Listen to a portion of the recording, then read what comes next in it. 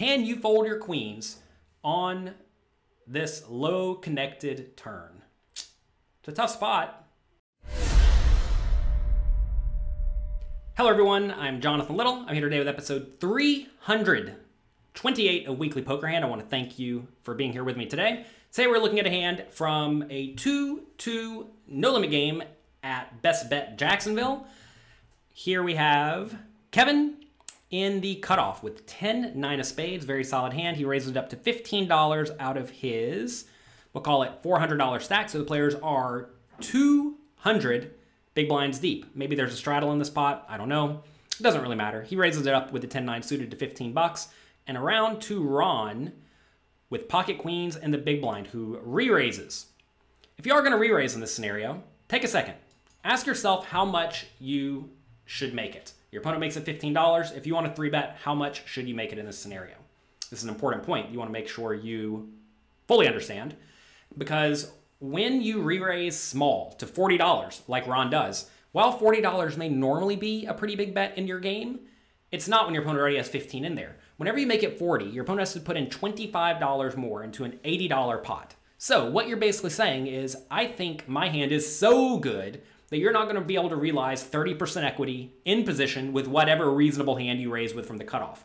And that's just not true. Now, here we do see that the pocket queens have 80% equity, but that's if we were all in immediately. You have to realize that Kevin's only going to put a lot more money in after the flop when he significantly improves his 10-9 of spades, right? So while Ron is investing a little bit of money ahead immediately, when he does happen to be beat, he's going to end up having his money in very close to dead a lot of the time when Kevin makes a straight or two pair or a flush with his 10-9 of spades.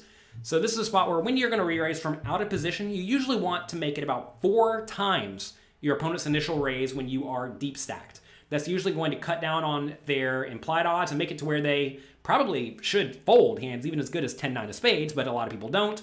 And that's going to result in little bits of equity going your way. Whereas whenever you re-raise small, while you are investing money profitably before the flop, your opponent's not really making an error. And you make money from poker when your opponents make an error. So he does re-raise to 40. Kevin confidently calls in position. If you're listening to this on an audio device, by the way, you can watch the video at youtube.com/pokercoaching. If you're watching on YouTube right now, click like, click subscribe. I would appreciate it. Waiting for the dealer to get his head out of the way. All right, here we go. Flop comes. Pretty great for the 10-9 of spades. It comes 8-7-6, 2 hearts, 1 spade. And this is a pretty bad flop for Ron because he probably has almost no small connected cards or small pairs in his big blind, small 3-betting range. It's another big problem if you do use various bet sizes, because if he uses only the best hands to re-raise small from out of position, then this board just completely misses him. And when the board completely misses you, you do have to be very, very cautious. Also, when the board should connect pretty well with your opponent, you have to be very cautious. That said, I think in most small stakes games, against people who are generally straightforward, you probably want to go ahead and bet this hand with the intention of actually folding it if they raise you. Now, if your opponent's crazy and aggressive and will raise any like 9 here for an open-ended straight draw, or any 10 for a gut shot, obviously you can't fold. That would be a disaster. But against most people who are weak, tight, straightforward, they're only going to raise you with very good hands. So this is a situation where I think you can get away with betting in most small stakes games, but in higher stakes games, you should very likely check, because when you check, it gives your opponent the opportunity to bluff. Whereas when you bet in this scenario, you generally force your opponent to play somewhat well. Now, on this board, 8-7-6, if you are going to bet, you typically want to be betting using a pretty big bet size, because we should generally be betting with our best made hands and our draws. And queen certainly is one of our best hands on this board, right? Our draws would be flush draws, maybe backdoor spade draws, etc. So I'd be betting something like $60 in this scenario if I am going to bet from Ron. You typically don't want to go too small on coordinated boards, because when your opponent does call, they're going to have loads of equity, right? So anyway, let's see what happens. He's given it some thought. Actually, sorry, Ron immediately checked. Ha! Kevin now bets $50 into the $84 pot, which I think is nice. So, in this scenario, Ron does decide to check. Now Kevin with the nuts bets. And I think that is the only play that makes any sense whatsoever. When you have an effective nut hand on a board that is coordinated, you always want to be betting. Now, you may say, what if my opponent has ace-king? He's going to fold. Yeah, you may not get any value from ace-king, but if your opponent is capable of checking over pairs or checking flush draws or check calling with ace-king anyway, because ace-king's still pretty live normally on 8-7-6, you certainly want to be betting. A big mistake a lot of people make is to slow play their hands to death. What a lot of people do here is they'll just check behind the flop, check behind the turn, and then bet the river and get one $50 bet. Whereas your goal here is to stack your opponent. So definitely make sure you are not slow playing. Slow playing is bad. Do not do that. All right, so he bets 50 bucks, and Ron pretty quickly calls with the pocket queens, which I think is fine. I would caution you to not just like instantly check call in scenarios like this, because when you instantly check call, it kind of implies that you have a decently strong hand. Now, if you have a decently strong hand and your opponent still keeps betting on the turn, what should you do? Well, you should fold, right? Because if you have announced by check calling quickly that you like your hand and your opponent still wants to put money in the pot, they must have something pretty good. So if they must have something pretty good, what is pretty good on 8-7-6? You really think your opponent's just blasting their money with pocket tens, no problem?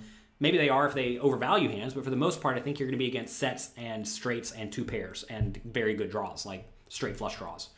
So anyway, Ron does quickly check turn. Kevin should probably just go ahead and bet again. Pot's 184 bucks, $300 remain in stacks. I think you can bet $75 in this scenario because you know your opponent's dead or basically dead, and you want to do everything you can to keep them in the pot. You don't want to go too big here, like all in for 1.5 times pot, because then your opponent may start making big folds. And also, you don't even want to go like 200 or 150 because that also puts your opponent in a scenario where their whole stack is at risk. At this point, I think you'd much prefer to go smaller to kind of make your opponent feel like they are forced to stick around in the pot. So let's see how much he does bet. Pot was 184. He goes 150. So I'm not a big fan of 150. So notice in this scenario, Kevin actually had $310 in his stack. So he bet half of his stack on the turn. In games where you can bet any amount, very often you're going to find that you want to ask, do I want fold equity here? Like, do I want my opponent to be able to fold in this scenario? And like right here, the answer is obviously not. You may think, oh, but I could get outdrawn if a heart comes or the board pairs. Like, yeah, you could, but more often, if you think about your opponent's range, when they do check call flop and check call, or when they do check call flop and check turn, they probably have either ace high, which is drawing dead, or they have an overpair, which is drawing dead. So here, Ron is going to be drawing dead the vast majority of the time of this whole range. So when he's drawing dead the vast majority of the time, you don't really care about the various draws, right? So this is a spot where I definitely would have gone smaller. And now when Kevin does bet 150, he makes it impossible for Ron to make a big error with a hand like ace-king. Because if you do bet $60 or $70 on the turn, ace-king may call again, just completely dead. Now you might say, if you bet 150, maybe queens and kings and aces goes all in. True, but you're probably going to stack those anyway. So the goal is not really how do I get money out of aces, kings, queens. The goal is how do I get money out of ace high and random nonsense that I could perhaps induce to bluff. You're going to find that when you have a value hand, your main concern is how do I get action from the widest range of marginal hands compared to how do I protect my hand? Because very often you're not really even against hands that have any equity, like in this scenario. Okay, so now you're in Ron's shoes. Your opponent bet the flop, you called, and they now potted the turn, putting in half of their stack. Can you possibly fold your queens? Can you fold your queens? Let me know in the comment section. Can you fold your queens on this low connected turn? It's a tough spot.